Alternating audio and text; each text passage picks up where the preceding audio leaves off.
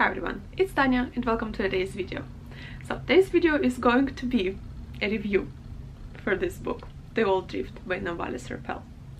This book is compared to 100 Years of Solitude by Gabriel Garcia Marquez, to Midnight's Children by Salman Rushdie, and to Aeneid by Virgil. So naturally I wanted to read it and I suggested it for the BBB book club.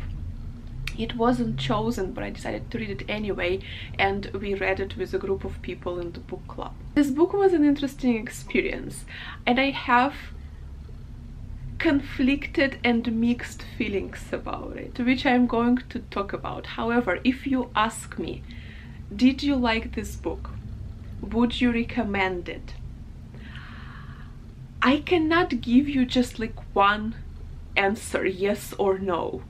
I have a lot to say and the decision on whether read it or not is going to be your decision based on what I am saying and on your further research if you decide to do some. In a nutshell, I am really glad that I read this book because it was something very different and quite strange in a way, like something I personally haven't read before, and it was a new experience and it was really interesting. It's also a very intelligent book, which you just feel it from the way it's structured, from the language the author uses. It really is very intelligent. Certain parts here didn't quite work for me, and I will talk about them.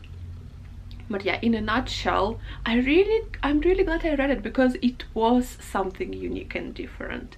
But yeah, now let's talk about this book. I will try to make this review as in-depth as possible, yet do my best not to spoil it too much to you. Obviously, I will mention certain things about it, but like the most I guess surprising things I will not say because, you know, you have to be surprised.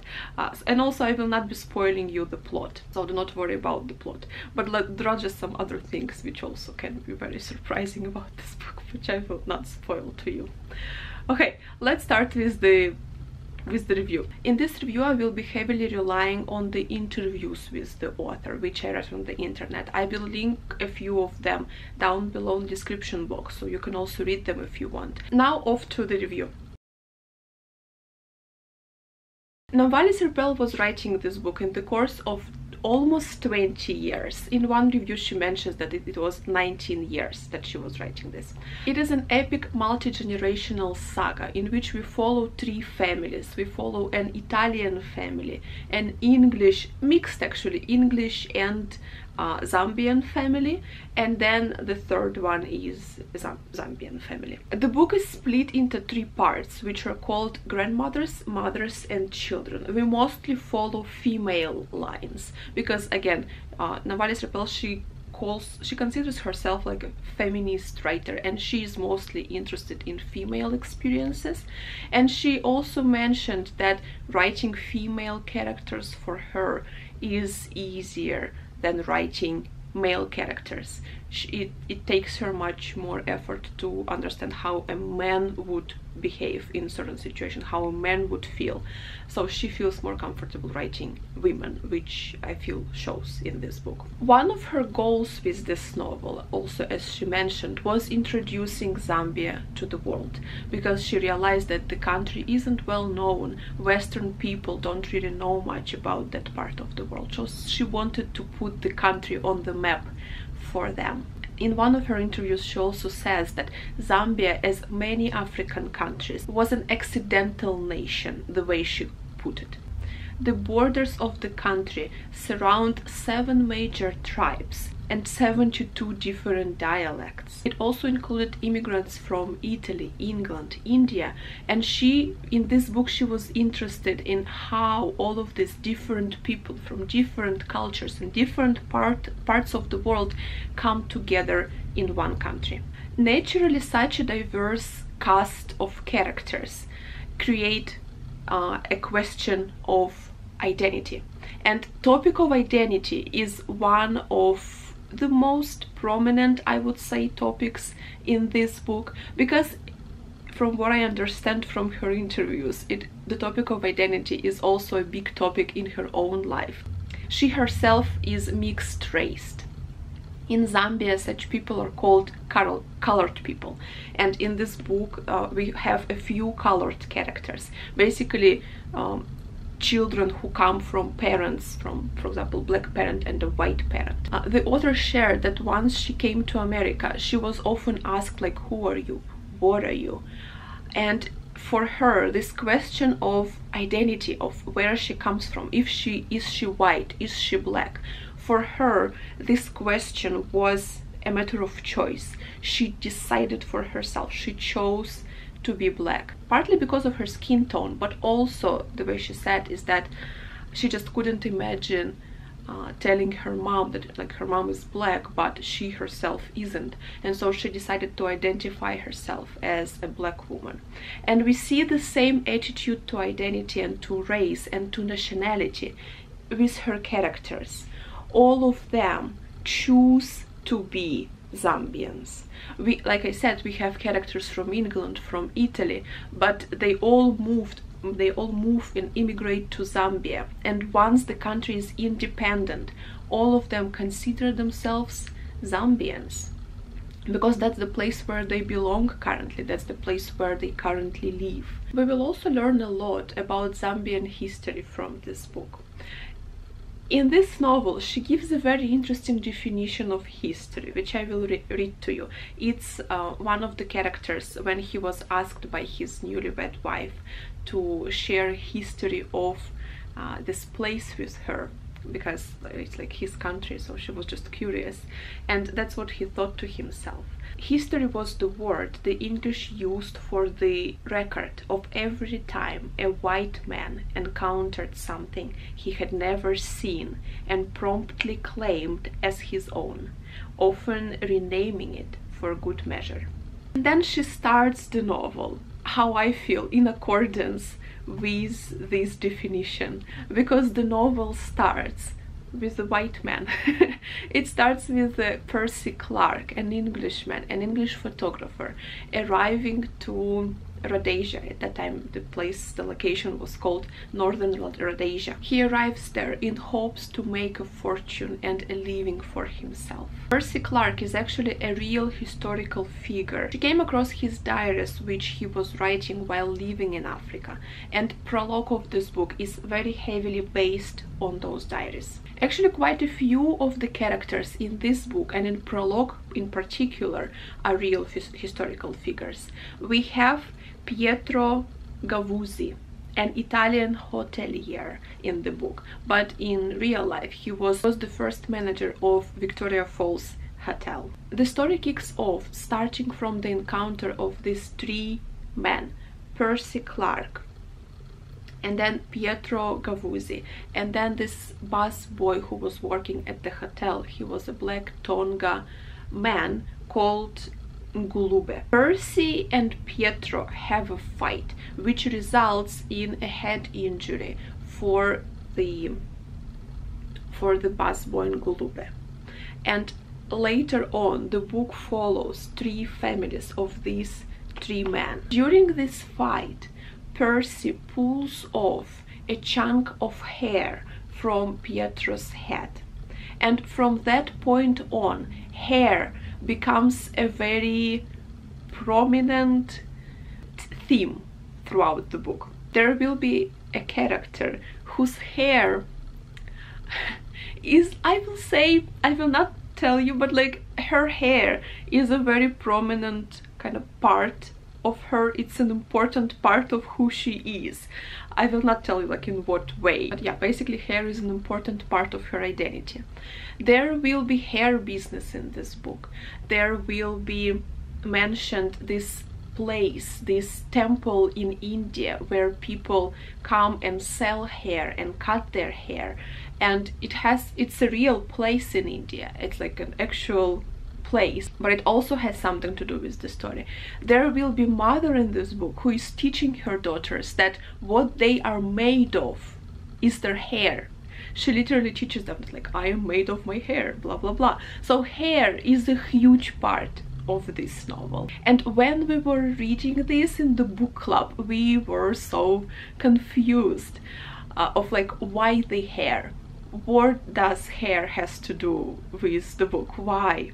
And I think I found the answer in one of Namwali Serpell's interviews, where the interviewer was actually also very curious on this topic, and so he asked her, and that's what she said. She said that the inspiration for this came from the book White Teeth, from the scene where Eerie goes into a wig store and watches a girl sell hair, which she then purchases. And then Namwali Serpell says that she was very much taken by the idea of hair being a symbol of the syncretic, and the idea of weaving together different strands becomes beautifully metaphorized in hair. And hair is the way she decided to bring all of her diverse characters together in this book. So hair in this novel is a symbol of these different lives, different characters and people being interwoven and interconnected and coming together in the end. So I thought it was really interesting. One more prominent theme you will notice is the theme of blindness. Again, it will be mostly prominent in the first part, in grandmothers. All three of the grandmothers have something to do with the sight, and in a way all three of them become blind, some more than others. We have a character whose vision is obscured. She is not blind, but she doesn't see things fully and properly, and for her her partial blindness feels like protection. When this thing, I will not tell you what kind of prevents her from seeing everything, but when this thing disappears, she doesn't only feel seeing, but she also feels seen, and it makes her feel uncomfortable and unprotected.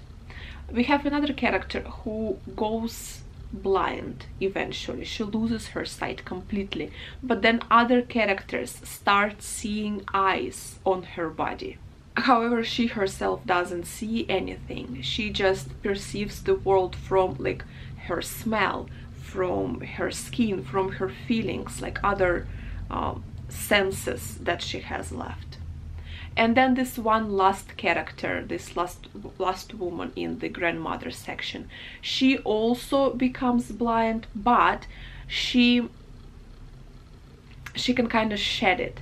She has to do a very like violent thing to her eyes to start seeing again, and her loss of sight was a result of her self-indulgence, and yeah, she kind of paid with her sight for mistakes of her youth. So this topic of sight and seeing and being seen is also very interesting. Yeah, I thought it was interesting how she used that. Another interesting thing about this book is its use of literary genres. We have a few different genres at play here, and every part, grandmothers, mothers and children, have different genre to them, as well as different topics. So for example, grandmothers section, we have magic realism and we have historical fiction there, and then in mothers section we have literary fiction, and then in children we have sci-fi.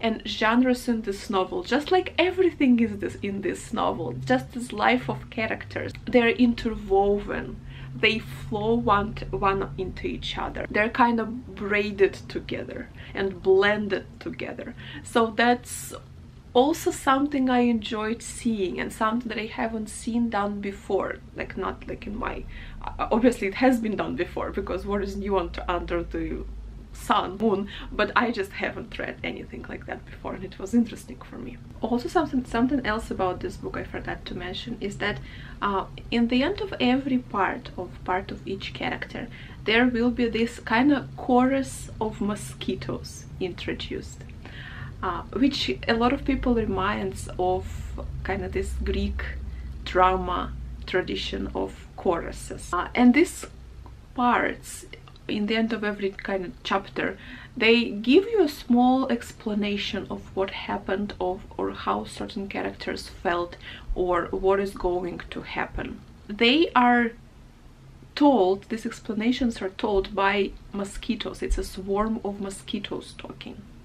I thought it interesting because in one of her interviews she says that initially she planned these parts to be told from perspective of like their dark, their far away offspring of all of these families, and kind of this offspring recounting the history of their family. But then she decided that she didn't really want this unknown character to tell the story, and she came up with the solution of mosquitoes, because she said that mosquitoes incorporate the idea of everything. They incorporate the idea of an error, they incorporate the idea of blood, they incorporate the idea of family and Africa. And she said that like mosquitoes felt to her like the best solution for the narrator of these parts. So I thought that was interesting. Now let's talk about the genre. So magic realism is mostly present, like I said, in grandmother's section. She said that she wrote this grandmother's section in her 20s. Like I said, the book was written in the course of 19 years, and grandmother's part were written in the very beginning, so when she was in her very early 20s. And she said that it was very strange and an interesting experience rereading those parts, those words that she wrote when she was like 21, 22. The usage of magic realism in this book was inspired by such authors as Gabriel Garcia Marquez, Maria Luisa Bombell, who was a Chilean writer and whom Borges called the mother of magic realism. It was also inspired by Salman Rushdie, and she said that in her 20s she was really fascinated and just obsessed with magic realism, and that's why she wanted to use it in her book. Magic realism here has to do with female body, so it's represented, it's manifested in bodies of these women, like I said. So on the body of one of them you will see there will be eyes, for example. People will see eyes on her, and then this other character will be crying all the time, and then one more character has something else very special about her, which I will not tell you because I don't want to spoil it. Because it's really something, it's just something.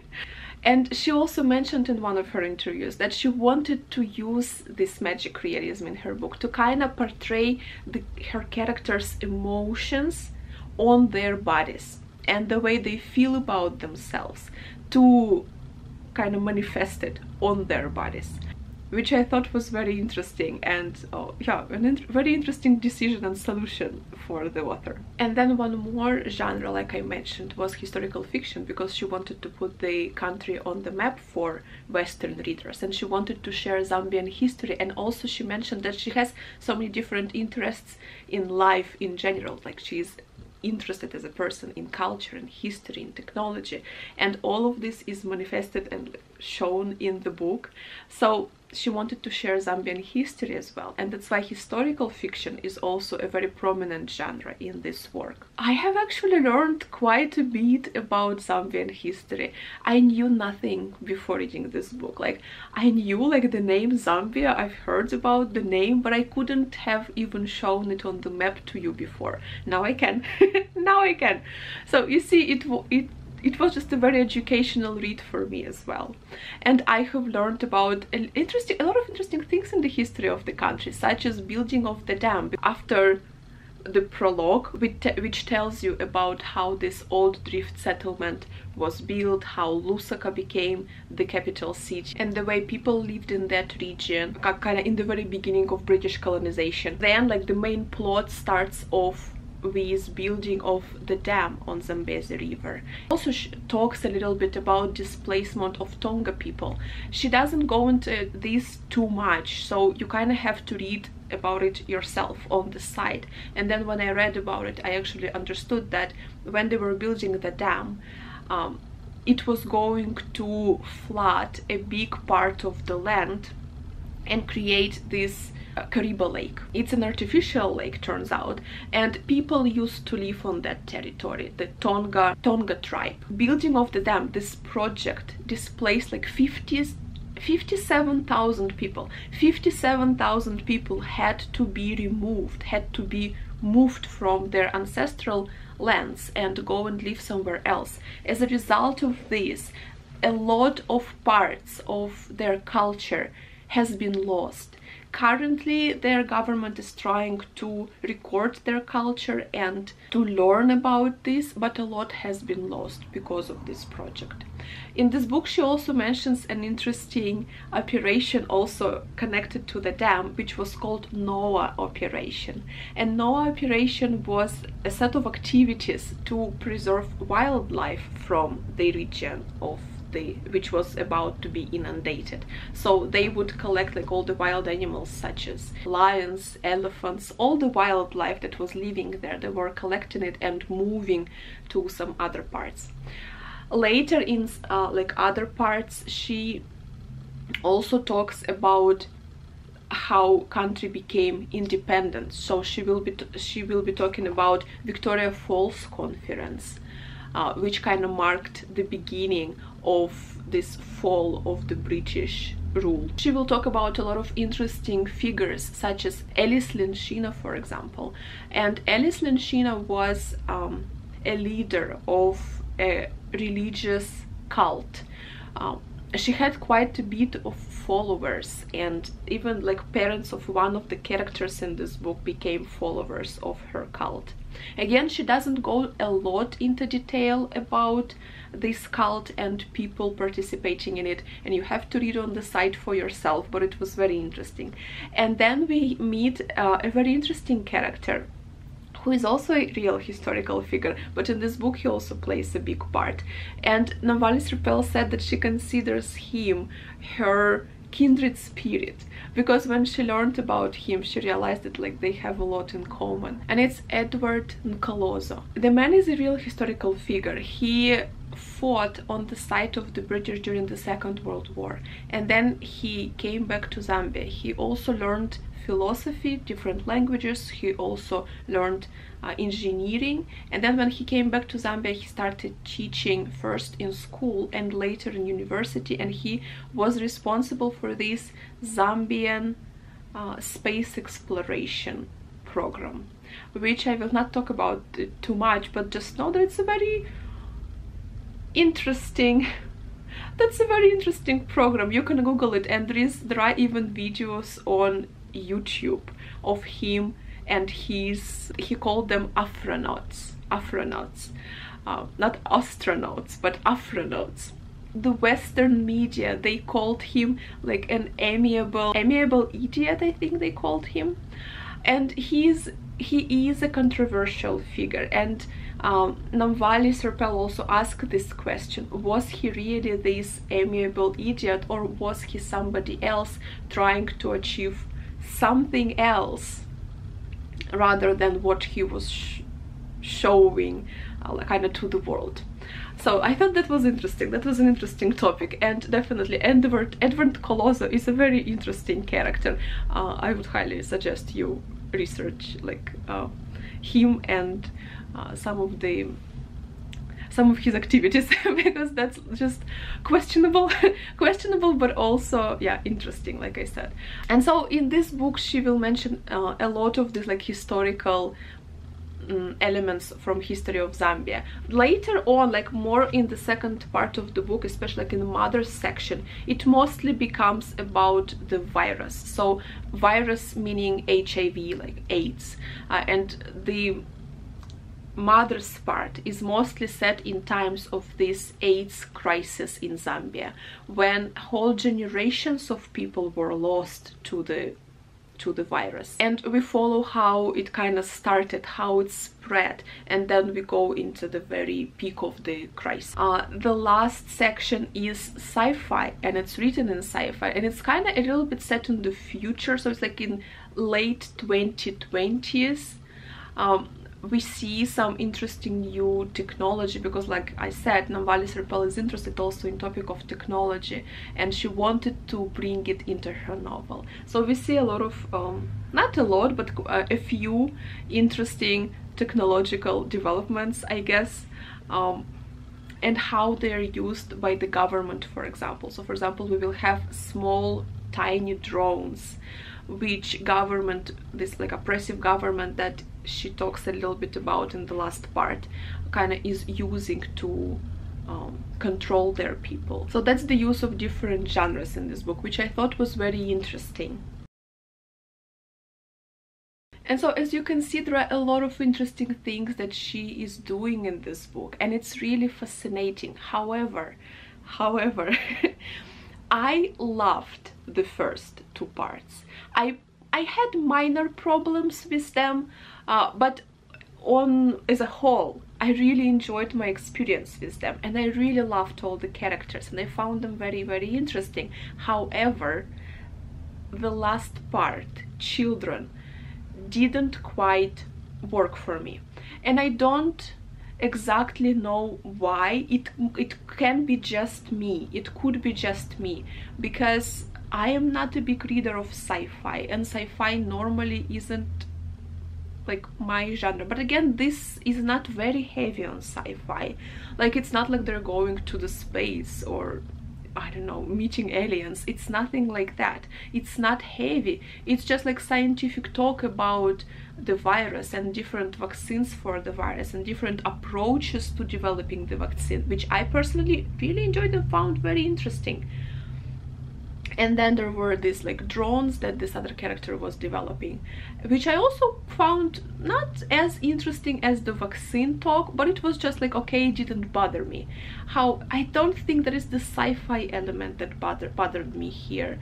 I really think it's the characters that I just, like I said, she mentioned in one of her interviews that she found it more difficult to write male characters rather than female characters, and all the characters in like mother's parts and grandmother's parts are female characters, and I really found them very well written, and I really enjoyed reading about them.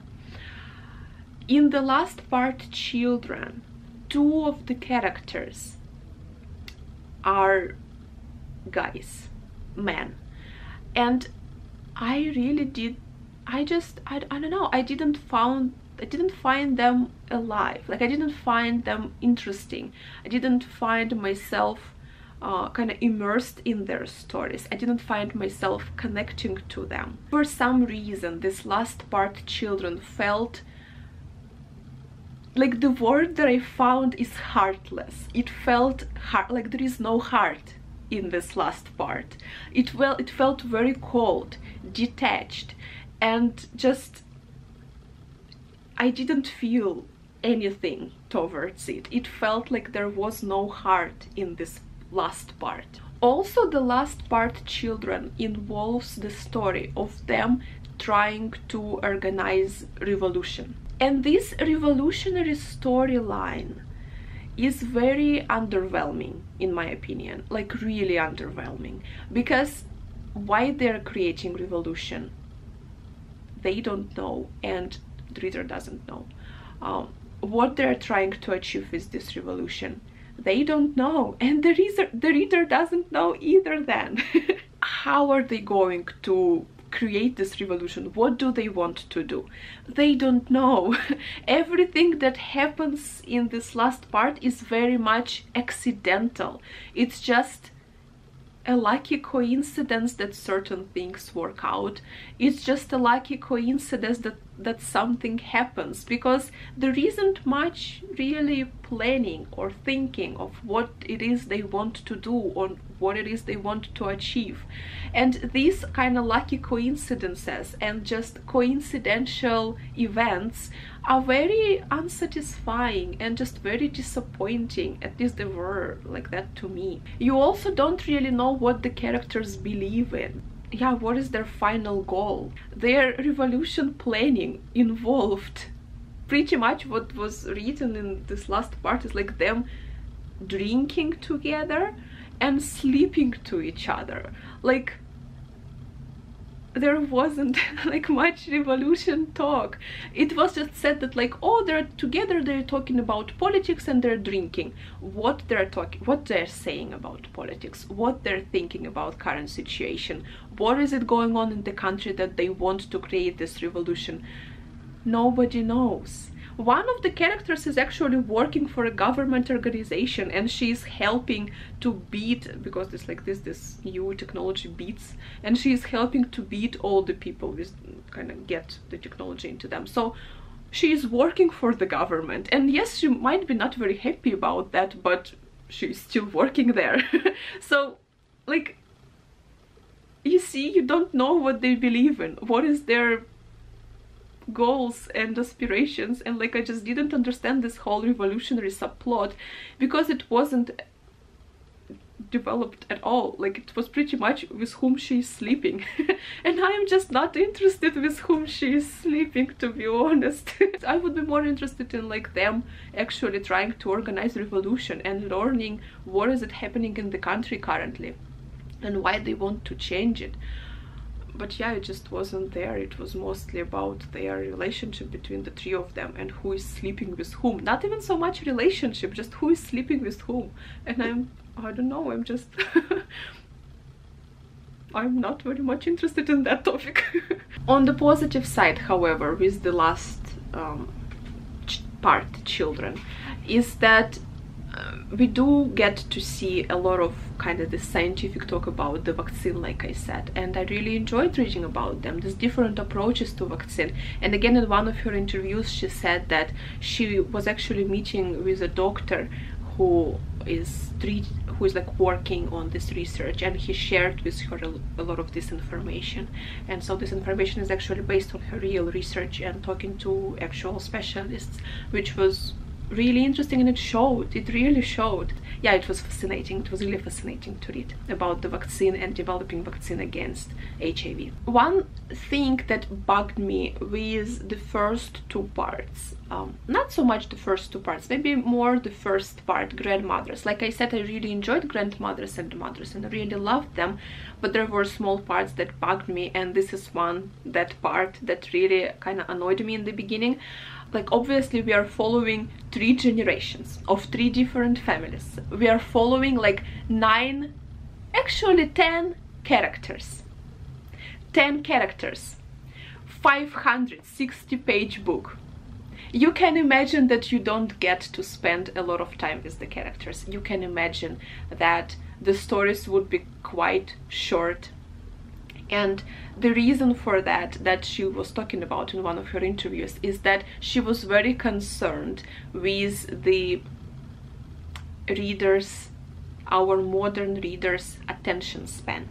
She said that modern readers' attention span is very short, and that's why she was trying to keep her novel as short as possible, to keep her chapters as short as possible, and split them like with these graphics of mosquitoes, because like these parts, you see, they're short, they're quite short, and all of them are kind of split with these graphics of mosquitoes.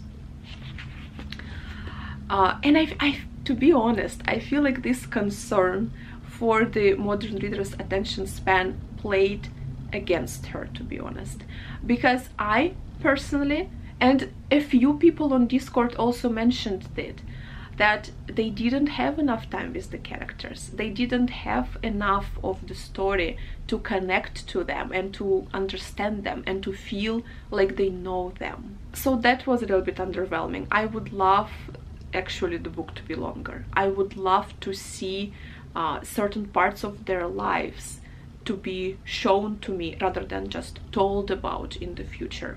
And it, like, kind of this critique of the book being too short and too compressed goes slowly into another critique that I had for the beginning of the part, is that oftentimes there would be, like, in the end of a section of one character, there would be something like an event starting to happen, like something really important, some like really big event that could bring you to understand your character, that could make you empathize with the character, some really important event in their lives. and it would be just cut off. It would be just, it would kind of start happening, and that's it, and the part about the character would finish, and then there would be this insert with mosquitoes, which I forgot to mention, but I will talk about it now. There will be this like small in kind of chorus in the end of each part, kind of giving you a hint of what happens next, but it will never be referenced again, and you will never know how this event will finish. So she would just cut it off and left it there, and I really didn't enjoy it. I really didn't like it, because I felt like this would be such an important event in the characters' lives, because it would be a turning point in their lives, because later in like later chapters you see that after this event their relationship of the characters deteriorated, for example. Something significantly changed after it, yet we were not shown the event, yet we were not shown the consequences and how these relationships deteriorated after that and why. It would be just left hanging, and I really didn't like it. I really didn't enjoy it. She gets better with this in the second part of the novel, because like I said, her first parts were written when she was in her 20s, and then this later part was written when she was already older, and you can see that she fixes it in the second part of the book, because she would still finish the chapter of a certain character of like a cliffhanger, but then in the next chapter of the next character you would continue that event, but from a perspective of this new character, so you would know how the event developed. And it just doesn't happen in the first part with the grandmothers, which was very underwhelming for me. But yeah, I'm glad that she fixed that in the later part of the book. So that was like my main problems with the first two parts, that it's like too short. I would like to spend more time with the characters.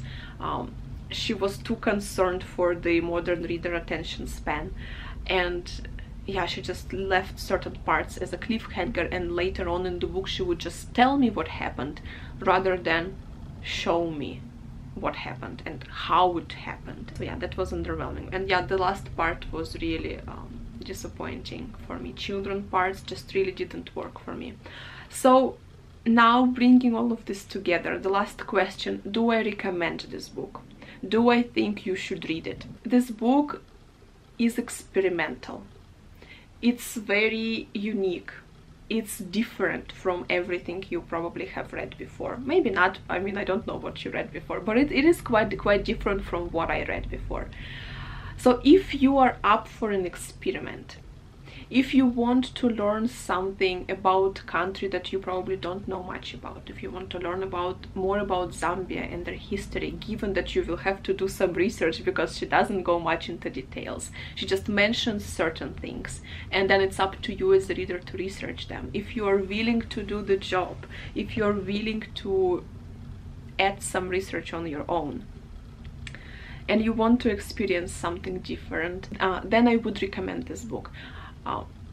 I cannot promise you that you will love it. In my case, I really loved the first two parts. I was invested. I loved all the characters. I found the topic that she was exploring in the first two parts fascinating, about the virus and about history of Zambia. I really found it fascinating. But then the last part kind of ruined it for me.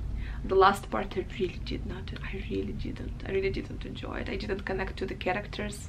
I didn't find it I found that there was just a lot of drinking and a lot of sex without like something that I would be actually interested in, such as politics of the country, such as current situation in the country, their revolution planning, like topics that would interest me. They just were not there. And that's why I was very disappointed. I was very disappointed with the last part. I was so sad, because in the first part of the book I was so convinced that it was going to be my favorite book of the year, or at least like one of my favorite books of the year. And yeah, the last part just ruined it for me. So yeah, this is my answer. If you want to experiment, if you want to try something new, Namwali Serpell, she is actually quite a successful writer, because this book has been, you see, a lot of awards.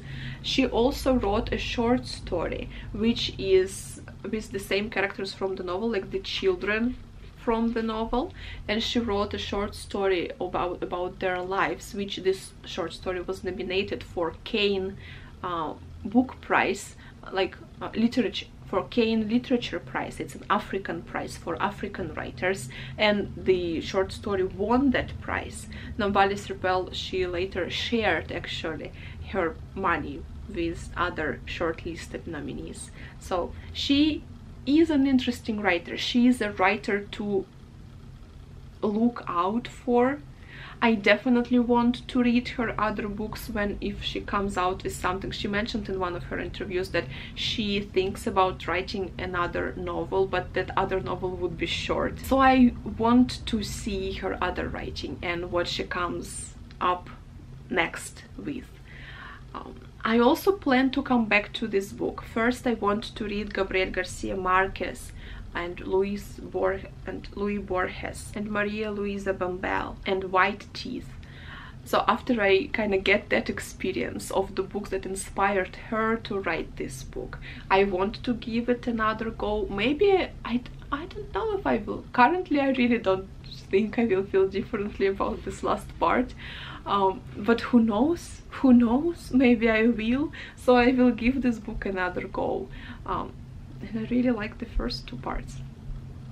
The writing is very intelligent. The writing is also very kind of musical. She said that when she was writing it, she was reading the words out loud to herself to kind of get the rhythm of the book, because she was trying to make her writing very rhythmical, kind of like a poetry. Her writing is really good. Like, the writing of this book is very intelligent. I have no problems with her writing. I just was disappointed with the plot of the last part. So that's my review of the book. You decide for yourself. It would definitely make for an interesting experience. It would definitely make for an educational experience. I don't exactly feel very comfortable like recommending it and forcing you to pick it up, but at the same time I really do think it would be a very interesting experience for you to try. So decide for yourself. Do some more research, read the interviews that I will link down below, and then you can just decide for yourself whether you want to read it or not. So yeah, that was my review of The Old Drift. I have very conflicting feelings about this book at this point. That's why I cannot give you like just one exact answer about it, because I have very conflicting feelings. Do you have such experience when you just kind of read a book and you don't quite know whether you liked it or not?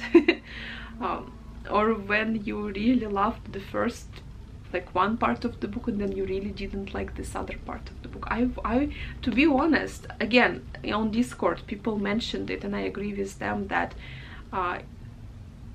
in our opinion this book would be better if she removed the last part, children, and she would expand the first two parts with grandmothers and mothers. The book would be much better, and probably it would be one of my favorite books of the year. She didn't, unfortunately. So yeah, I'm very upset. I'm very upset that I didn't love this book as much as I wanted. I'm very upset that this last part, children, exists. But again, maybe some other people would really enjoy it and would really find it interesting. I don't quite know how I feel about this book, like I said. Okay, that's enough, that's enough. I've already said it. Okay, so this was my review for The Old Drift. I hope you enjoyed it, I hope it was interesting. I hope you will consider this book, maybe do some more research about it, and then maybe decide to read it. If you decide to read it, let me know in the comments what you thought of it and how you felt about it.